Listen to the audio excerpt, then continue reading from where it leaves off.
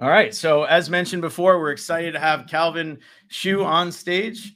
So Calvin, thank you for taking the time to come here and talk to the CUGC community. This is going to be an incredible keynote, setting the expectations high for you, man. You always put on a great show. So maybe we'll get a whiskey tip at the end for lucky. Oh, maybe, or there's a little surprise coming here at the end. Awesome, man. Thank you. Thanks for that awesome introduction, and Jarian, you never sound better.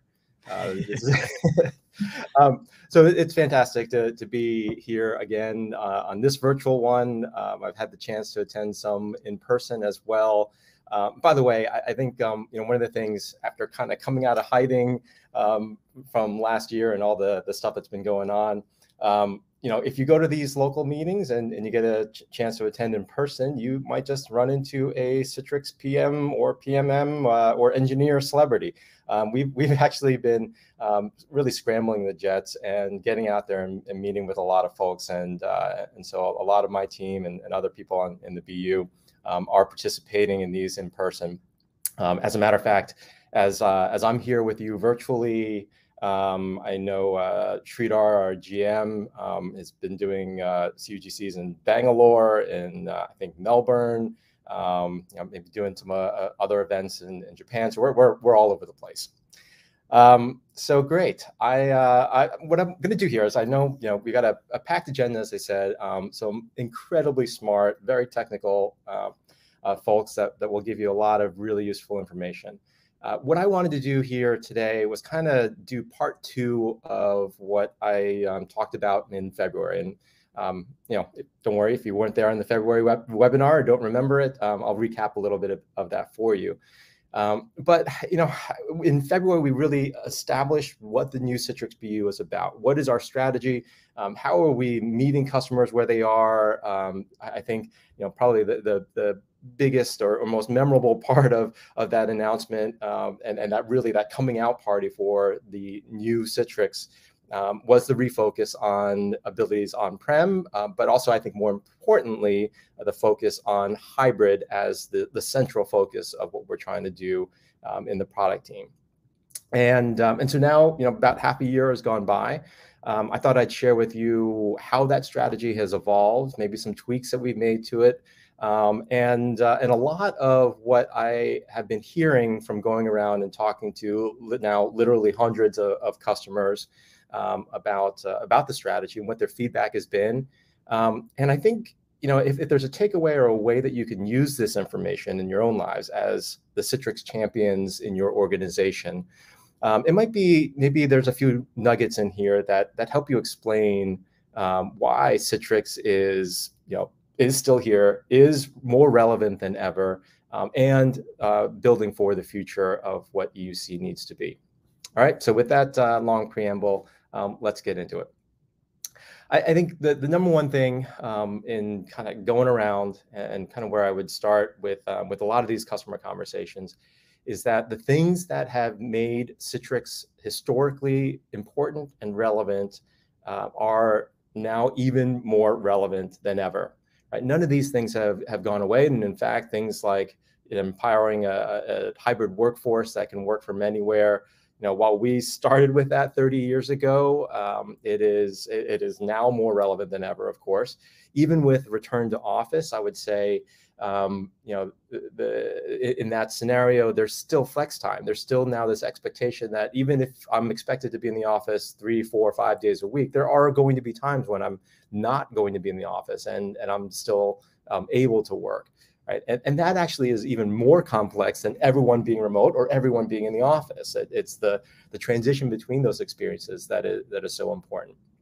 I'll show you some data in a little bit that device flexibility is more important than ever, and it's not going away. There's no sort of consolidation into one type of device. And so, and there's a rise of more mobile devices happening. Of course, security and compliance are incredibly important. And there's this whole talk about zero trust and fitting into zero trust frameworks. I think as the Citrix people in our organizations, sometimes we're overlooked as contributing to that security. aspect, or there's a separate security team that's dealing with selecting quote unquote zero trust vendors. I'll talk about what our strategy is there, and maybe something that you can use to represent what you do in your everyday lives as part of that plan. And certainly, I can go on. There's the idea and the need for operational efficiency and being able to kind of centralize your app and desktop control, and then business initiatives. And I think that was an incredible amount of activity in terms of M&A, and certainly we saw, although I did hear a podcast that the Great Resignation is slowing down, if not potentially over, but there's still this onboarding and offboarding and a lot of outsourcing that's going on, right? So the initiatives, the use cases, the reasons for Citrix are more relevant than ever. And I would also add in here, this is a really interesting piece of data that might be useful to you. The things that make our businesses work, the Windows applications, and I'll say Citrix is not just doing Windows applications anymore, but that has been traditionally how we've been thought of as where we provide value and deliver the apps and desktops. They're not going anywhere. You look at these numbers and this data, 35 million different Windows applications, some of those commercial, some of those custom, and you kind of multiply that across all the different types of editions, versions that exist out there of those applications. You get to about 175 million. And then you're trying to deliver those still to what is the dominant endpoint device in enterprise with Windows 10 devices. Right? That need is still there, and there's still a ton of relevance. And those applications, even though they might get modernized, and some of them may move to different web or SaaS providers, there's no indication that these are disappearing, right? So the rumors of Windows applications demise are greatly exaggerated. And so some of that is what feeds into the discussion that, if you, those of you that were on the February webinar, maybe remember this was kind of the central slide or descriptor of the Citrix strategy, right? We want to be at the center of hybrid, and hybrid means so many different things for end user computing. This is the point that tends to resonate a lot in my conversations with you guys, right? And each one of you, when I've spoken to customers and they pick out a certain element in this daisy wheel here of what hybrid means, that is maybe more relevant than others. More often than not, I see every single one of these resonating in some kind of way. But let me do a quick recap for those that maybe that weren't on the previous webinar. So first off, at the top of the circle, hybrid management, right? And this was the big thing, was we said, okay, we're not going to favor one sort of management plane or another. If you want to use our cloud control plane, fantastic. That's probably the first place you'll see a lot of our innovation. But also, if you want to use it on-prem and use the sort of in a traditional CVAD deployment way, we are reinvesting in that as well. And now our goal is really, how do we bring the innovation that maybe first appears in cloud, because that's the quickest way for us to deploy it, bring it more rapidly on-prem. And then third, what if you want to use both? Right? That's going to be a completely legitimate way of deploying, and one that we're going to support and actually encourage. So whether you use our control plane, you manage it yourself, or you lift and shift it into a cloud and you have that sort of model. And no matter where you want to put the workloads, on-prem, cloud, multiple clouds, whatever. So from an infrastructure standpoint, we're building towards that ideal of really any infrastructure, any management plane. Hybrid identity is an important part of EUC, and so many conversations about SAML versus AD versus AAD join versus hybrid join, and we really need to account for the different identities that end users bring into this environment, and they're going to have different workspaces than in the past, and by that meaning there's a combination of their virtual applications, virtual desktops, SaaS applications, local applications, and we need to make all those things work seamlessly together. And so, so a lot of this is into the deep in our HGX heritage and the things that we build and in order to create seamless experiences. Some of this you'll start to see in how we deliver the Citrix clients, our workspace app, and the experiences that are provided there. But having that kind of single unified way to get to everything in their workspace is a huge part of our hybrid vision. As I talked about, devices are increasingly diverse. So enabling those hybrid device experiences as people move from one to the other or expect to be able to use certain devices over others, or as partners are kind of innovating around this idea of mobile thin clients, right? Different form factors than maybe traditionally you thought of as a thin client. Those are rising in popularity and a key part of what we are building towards as well.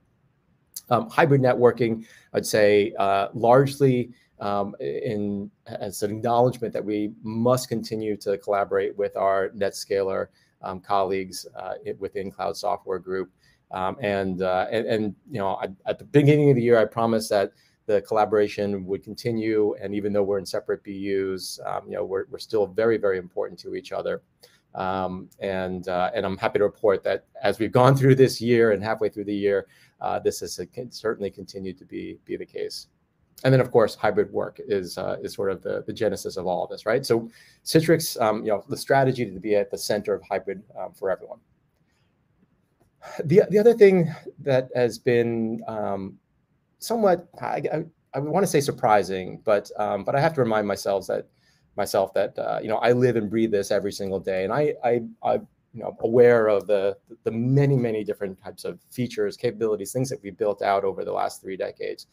And sometimes it's forgotten, maybe, or I'm going to guess that many of you have, while maybe you've been the steady Citrix person in your organization, maybe there's been some leadership changes that have happened above you, and they're not as familiar with the historical reasons for using Citrix and all the ways that we've collaborated with our customers to bring industry-specific capabilities.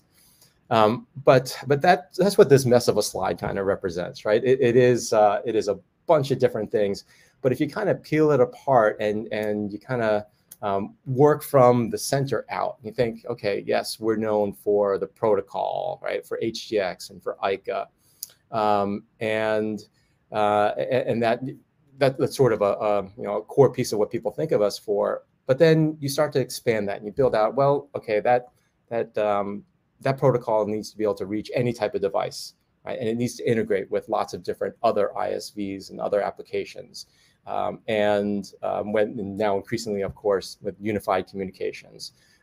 We need to support a multitude of operating systems because it is, can tend to be a bit of an archaeological dig when you go through the data center. We were meeting with a customer yesterday, saw this slide, and it's like, oh yeah, you need to remove some of those operating systems because they're end of life. But the reality is that there's still customers out there that are using them, right? And so while the support may not be there necessarily, it is still part of the heritage of why customers continue to use us because they have something that is out of support but continues to need to be delivered, and on and on and on, right? So there is a ton of these capabilities that have been built out over the decades. I've put in here just a smattering of things and kind of bucketize them into areas of value. But it helps me, and maybe it'll help you in some of your conversations and advocating for what Citrix does in your organization, to kind of remind people, hey, yeah, there are these capabilities that exist here. And even as competitors have risen, we've continued to develop as well. We still hold a number of advantages in all of these categories. So that's sort of technology-wise and sort of a background and more of a historical look. Let me shift gears a little bit and kind of talk about where now, a lot of these conversations and where our strategy has pivoted more towards what the future of EUC looks like. And hopefully this will resonate with you as the things that are happening in your organization. But over and over again, kind of 3 big things keep coming up as IT areas or strategic decisions that are affecting EUC. Right? And I put it that way because they're not necessarily EUC decisions. I think I'm guilty of this. I'll tend to think of, hey, the world revolves around Citrix, and you make a Citrix choice, and then you decide what infrastructure you want to use. But I'm aware the reality is really there's many other workloads. There are other things that are happening inside these organizations, and so a decision about whether I'm using cloud or data center or both is happening at a different level, perhaps, than just around EUC. And so what impact does that have on our strategy and what Citrix can do for you? Similarly, particularly through the pandemic, I think endpoint decisions, device decisions were made irrespective of what the EUC and what the end user experience is like, and certainly what the IT admin experience might be like. So how do we fit in getting applications and or desktops to all of those different types of endpoints? And frankly, how do we prevent all these organizations from sliding backwards, a couple of decades into distributed endpoint management, where you have no centralized control over a lot of these core applications that maybe don't run well on endpoints, or that you just want to wrap security and control around it. And it's just very difficult to do that if you're thinking purely in a device-based sort of way. And then, of course, security and control, which I just mentioned, and all the zero trust initiatives, those are going on. Those are often part of a separate team outside of the Citrix admin group, and yet they affect what you're doing in EUC. So let me dive into each one of these and share a few thoughts on how that is impacting our strategy, as well as what I'm hearing customers are trying to make decisions around. So I pulled in some data here. This is a chart I created out of some IDC forecast information. You can see it goes back a few years and goes forward a few years, and we're right kind of smack in the middle of this right now. This is data around the virtual client computing, or VDI, DAS, one of the many names for it. It's a combination of the software piece, which is the dark blue line. That's just purely the licensing of the technology, and then I think more relevantly, the infrastructure that's being used to support specifically VCC. Okay, and first note, great for us. Everything is up and to the right. There is certainly no slowdown being forecasted in terms of what virtual EUC technologies are going to do. But really interestingly, I think, yes, cloud, that middle, I guess, white line continues to grow. Keep in mind that these are revenue numbers, right? So the fact that you're renting the cloud infrastructure, it makes sense that there's a sort of nice natural progression up and to the right for the revenue growth that's happening there. So there are certainly lots of people that are making that cloud decision. But note the bottom line on data center infrastructure, right? On-prem compute and storage and networking and everything that goes along with that. It is increasing as well. And again, this is revenue number. So think about how it gets monetized typically in a hardware perspective. It's not always the same as cloud revenue.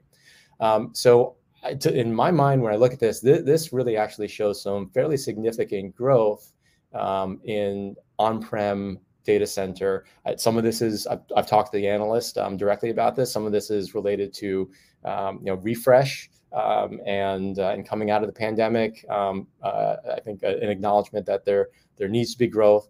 I think also a lot of the geopolitical things that are happening around the globe, and not to mention, everyone's been kind of preparing or holding our breath for potential economic impacts, maybe recession.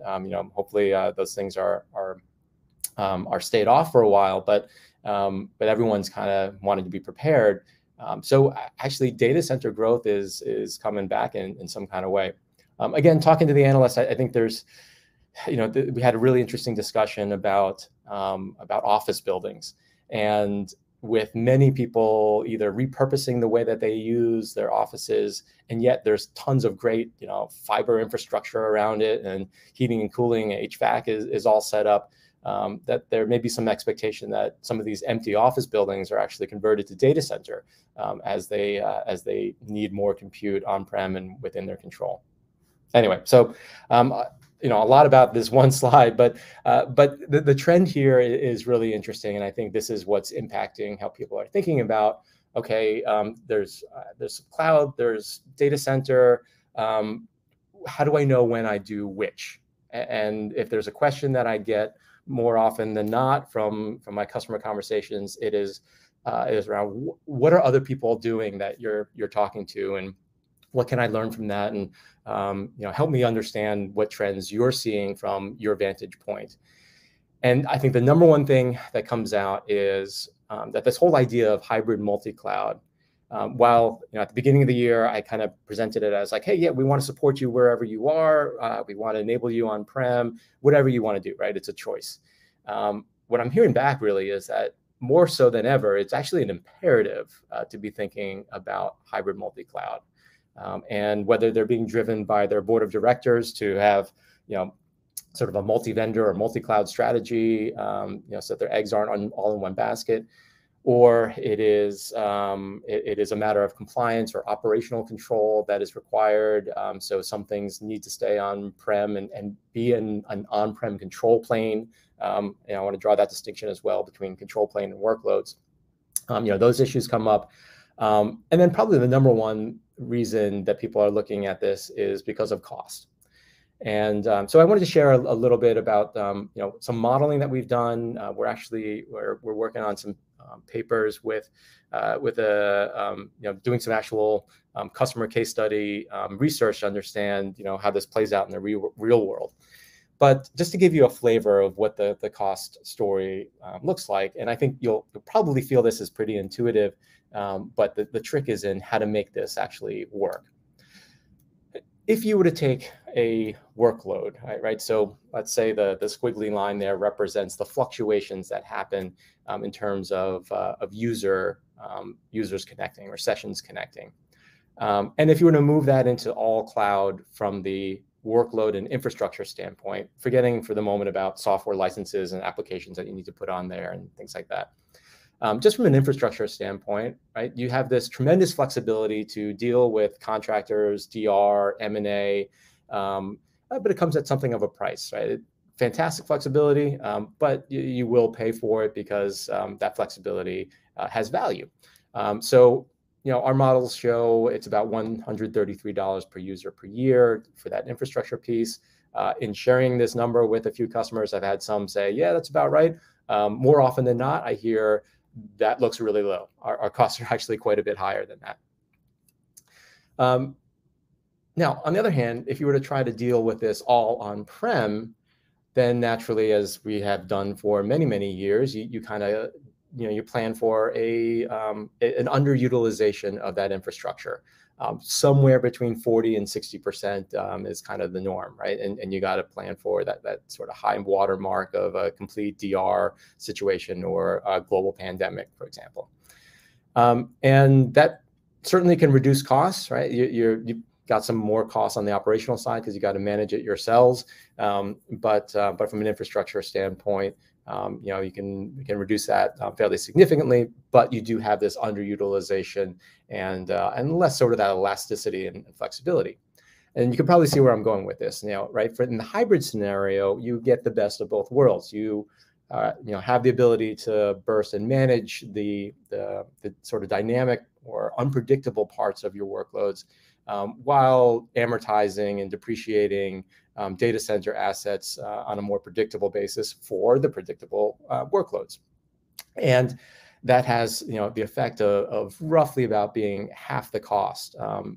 Some saying even less than that. Kind of depends on where you put that blue line in terms of what you want to bet on for your data center purposes. Now, I said this will feel pretty intuitive, but the real trick comes in what makes this possible, right? And I don't believe that having separate solutions for cloud and for on-prem is the way to this path, or is the path to this solution. So Citrix's approach here is, well, can we provide a unified way, a unified platform for hybrid cloud, so that whether you're talking about the control plane being in one place or the other, or the workloads being in one place or the other, all of those capabilities are open to you with equal support from us. And so, that's what we're building for, is that unified hybrid, not just hybrid meaning multiple side-by-side solutions being run at the same time. So yes, this certainly provides cost optimizations, as those previous charts kind of tried to describe. I think the other major business drivers I see are that security and compliance. Some things are just much easier to show assurances or operational or compliance with when things are on-prem, or they're required to be that way. For example, by governments or by regulations that happen in specific countries. The other one that comes up quite a bit is the operational control element. The example that I use is like in retail or insurance.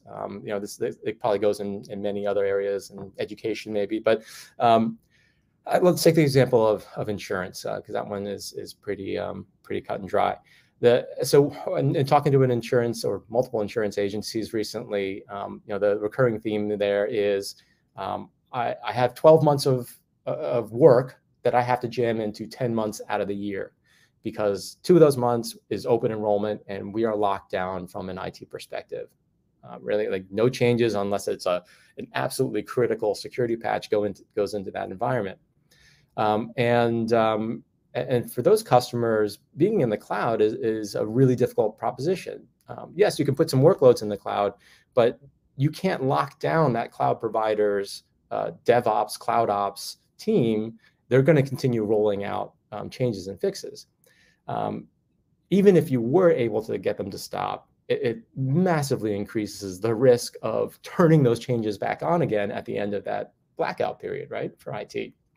So just huge logistical reasons why people are looking at hybrid cloud and having a unified platform to enable that, and where our value is picking up.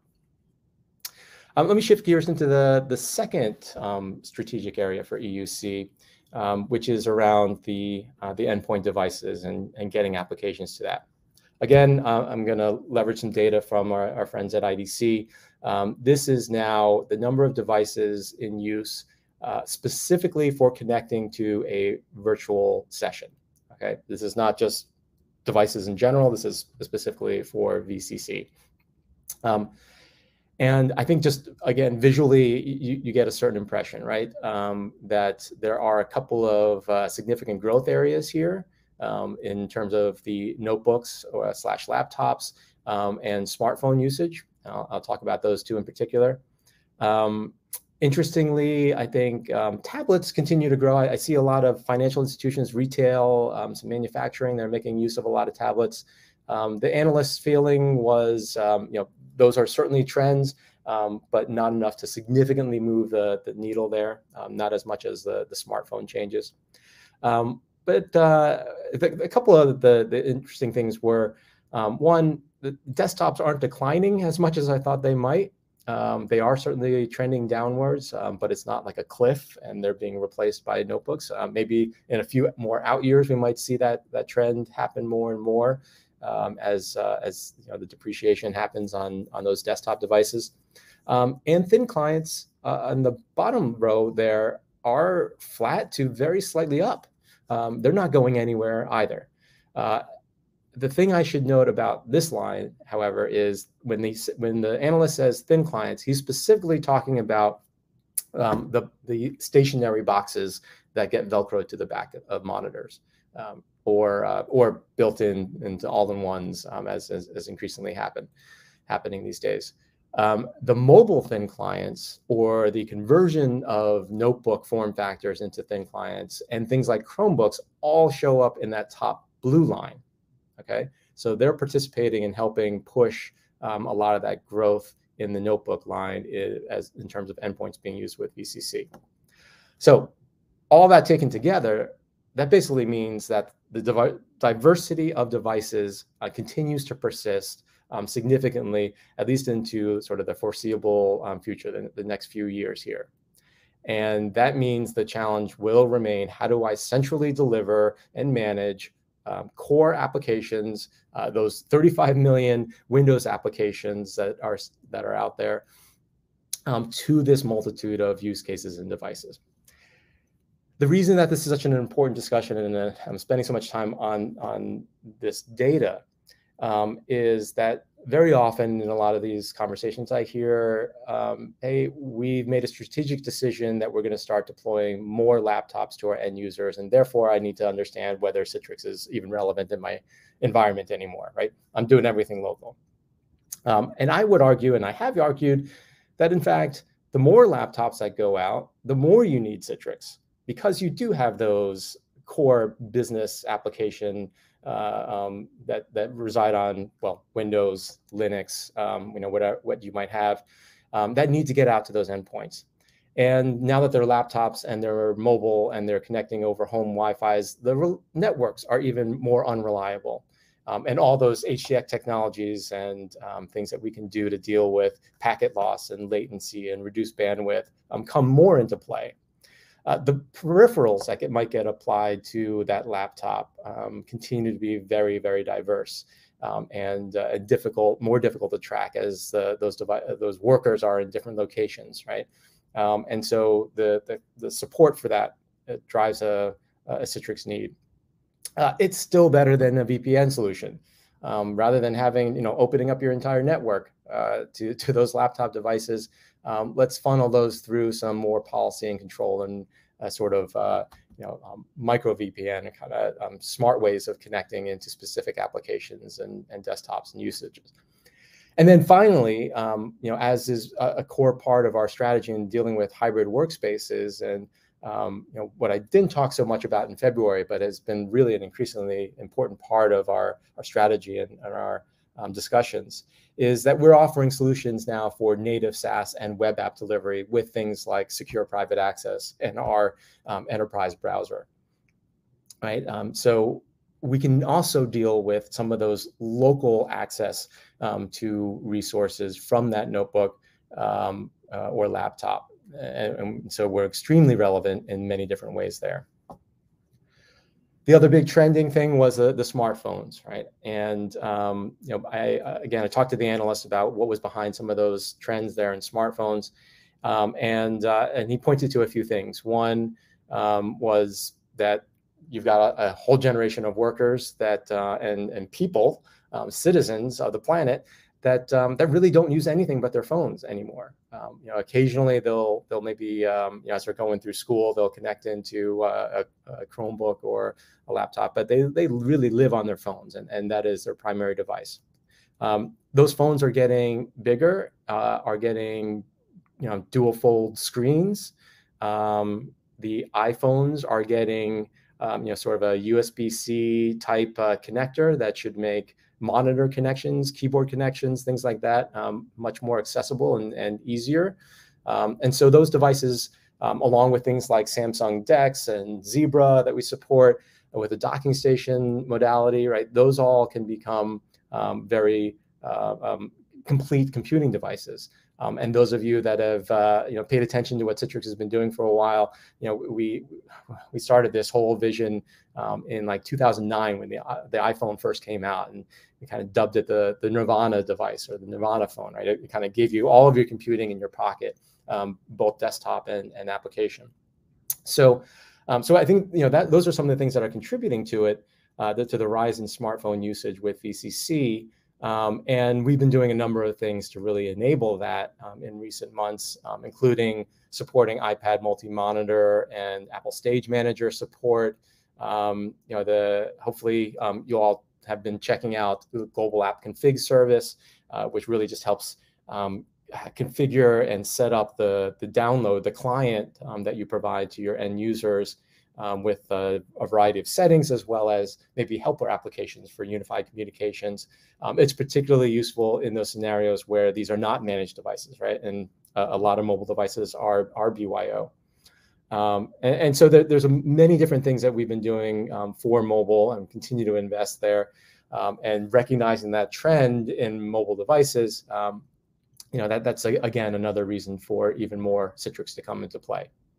So similarly with the infrastructure point, I would say having a unified platform for delivering this hybrid workspace to a variety of endpoints is extremely important and is strategic as we're making other decisions about what types of endpoints you want to provide those end users.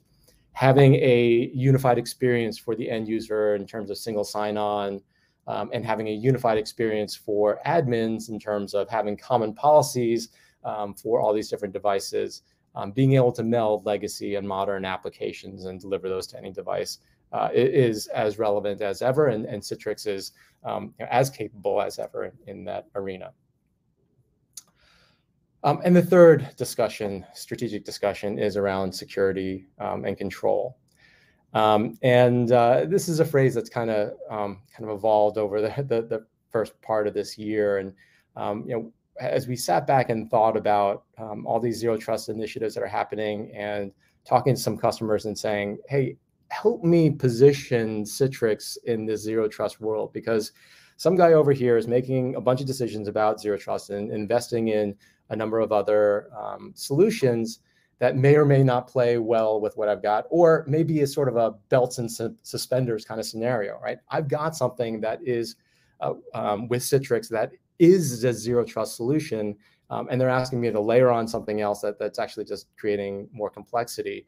And then we have these two diverse solutions, and they're kind of either competing with each other or creating gaps in between each other, creating more complexity than we need. So, I'd say Citrix was zero trust before zero trust. As I think back to, Shane very politely called out my age and said I've been here almost 20 years. But when I think back to 2004, when I joined Citrix, and we were branding things like Smart Access. What was the idea there behind Smart Access, right? We would collect information about who the user was. We would look at what their device was and do an endpoint analysis there. We look at what network is it? Was it ours? Was it an untrusted network? What infrastructure, applications, and data were they touching? And then we'd set some policies around that, and then and then take an action on behalf of the organization to either open up access or actions within those applications or dial them down. That's zero trust. That's the framework pretty much in a nutshell. So with some people I kind of joke, we were zero trust before zero trust. We were doing zero trust so long ago that it was called negative trust at that time. And so that's really the idea here, is first kind of establish that we're in this framework, that we accomplish a lot of those things. In fact, we've also modernized some of these capabilities. Instead of being more sort of if-then policy driven, we've got analytics capabilities that are more dynamic and more heuristic driven, and the level of automation is getting increasingly more sophisticated, as well as simple, by enabling more automated actions to take place. I think about recently, like taking security analytics and combining that with session recording and being able to kick off a recorded session based on some outlier of user behavior, right? Those sorts of things are going to continue to get more intelligent. And we think about how AI can contribute in this area. The options are really kind of endless. So, think about what you've already got with virtualization and how that fits into a zero trust framework. We are on the cusp of publishing some white papers and things along those lines that can help you there. And then start thinking about how might I extend those then to SaaS and web applications, right?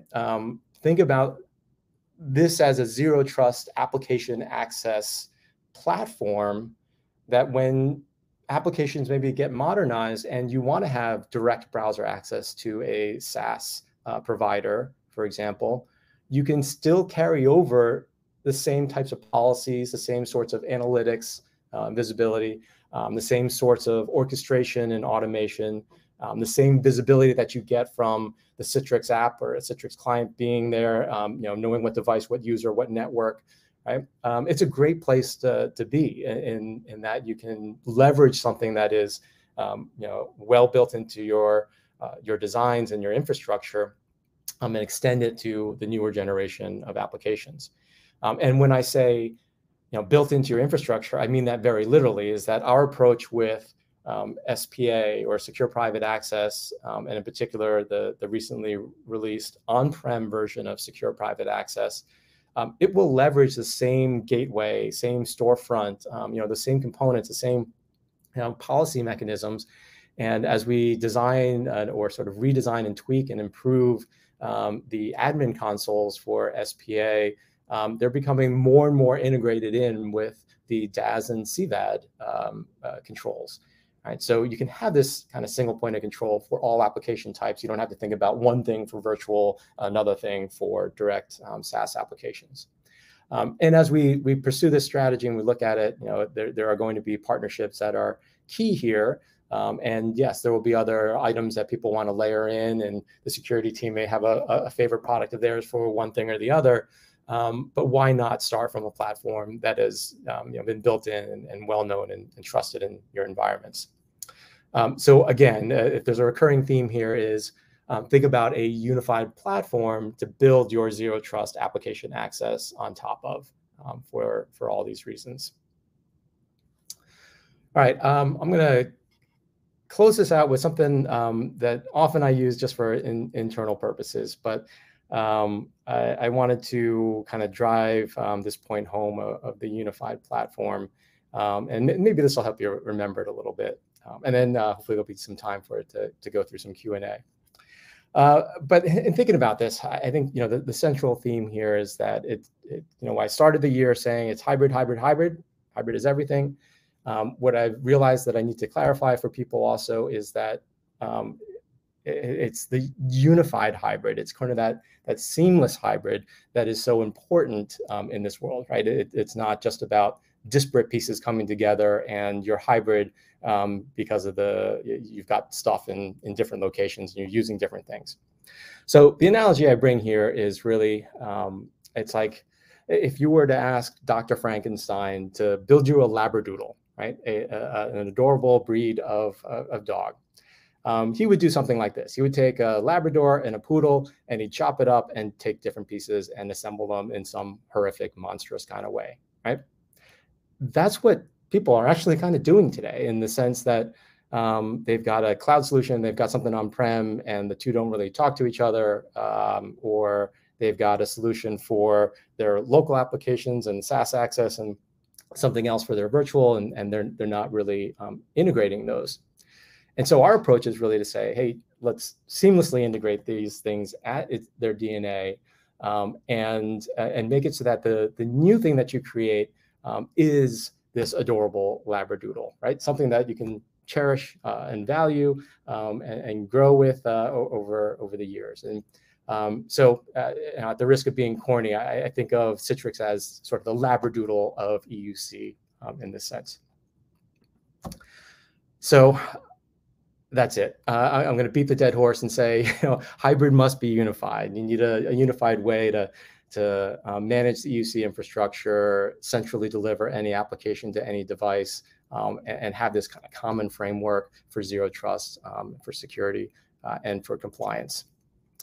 We believe that is the Citrix platform, and that's what we want to help both explain to you, as well as help you explain to your peers, your colleagues, maybe your management as well, that this is the role, this is who Citrix is at this point, and not just that we're looking at the past and saying, hey, we're going to support all these sort of old on-prem kind of things, but that there's actually a future that we're looking towards, and that future aligns with a lot of the big decisions that customers are making around infrastructure, endpoint devices, and zero trust.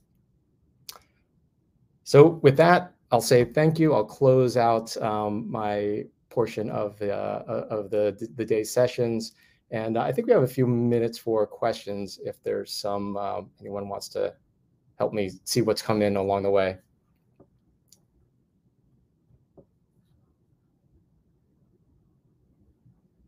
I do see one here. All right. Hey, Calvin, thank you so much for the presentation there, man. We'll like I said, we'll take some questions here. There are a couple. So we'll look at let's see, the first one. Where is it? Let me scroll up here. I just saw it. Where'd it go? Oh, thoughts on hearing where is it? Yeah, where is it? Thoughts, have you been hearing less VDI and DAS replacing it everywhere? So basically, hearing less VDI and more DAS, just kind of thoughts on that.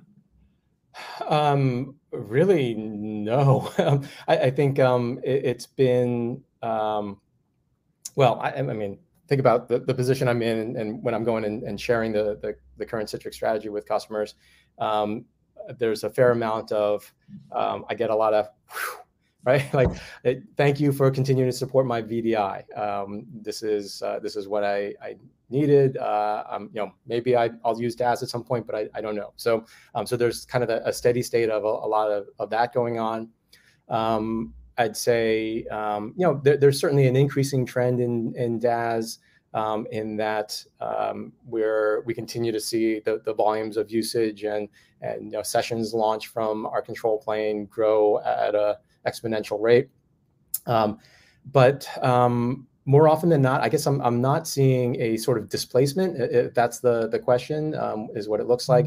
It's more of a, okay, now I understand, and I'm thinking about these much like I think about hybrid cloud. I'm thinking about these as different use cases. I have a reason to do VDI on-prem. I have a reason to do DAS.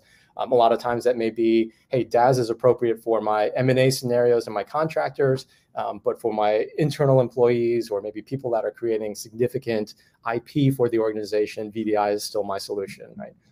And so that's a challenging thing to do, but I think it's one that Citrix is really uniquely positioned to help with. Yep, and that's actually an interesting transition. A second question that came in, this is from DJ. He said that thinks Citrix needs to rebrand. Can't believe I'm saying or suggesting this, to HDAS, Hybrid Delivery as a Service. We do the same thing, just isn't true, as DAS just sends the wrong signal. So that was just a comment there. I'm curious what your thoughts are.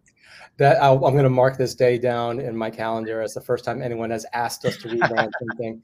I think there is some simplification of brand. I'm going to forecast a little bit that I think we do want to do, but we're going to make it easy on you guys and give you plenty of warning when that happens. But thank you for that suggestion. I think there is something there, right? That we do need at times to kind of remind people that Citrix is kind of continue to progress. We keep building, we keep innovating, and there's new stuff around the corner. Awesome. So last question, I guess we'll take it. So does Citrix have any documentation or presentation specifics around Citrix being zero trust that we can share with our management and investors? It can be fairly technical documentation, doesn't need to be watered down. All right. Yeah, we are reviewing a very nice white paper as we speak. So yes, and then it's accompanied by a presentation as well. I think the presentation is kind of more consultative, but certainly I think the white paper is going to help a lot in that area, and I'm really excited to get that out. Awesome. Well, thank you for sharing that, and thank you for sharing your keynote and presentation. It's always interesting to kind of take a step back from the technical world, look at everything at a really high level, and you did a great job at doing that and allowing it to kind of map back to how Citrix is playing in with those trends. So thank you. Yeah, I never claimed to be technical. You're going to get plenty of great technical content. Here, no, it's cool. And you always are switching up the vision, and it's cool to see that and how it's positioned. So thank you. Awesome. Thanks, Shane. Thanks, everybody. All right. So